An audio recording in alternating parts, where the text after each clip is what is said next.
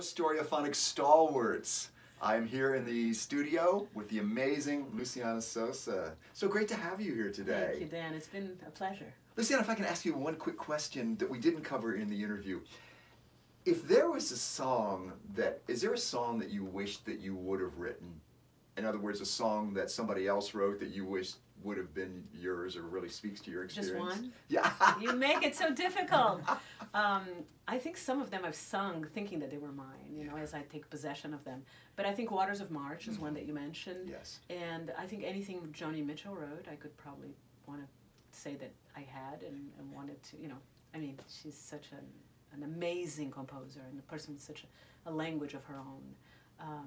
But I think that's, yeah, I think anything by Joni and Waters of March. All right, good, good. Well, listen to Luciana Souza on our incredible interview with her, learn a lot more about her and a lot more about music and where it comes from and the source and all of this great beauty and wonder. Listen, because it was a great conversation. Thank you so much. Thank you.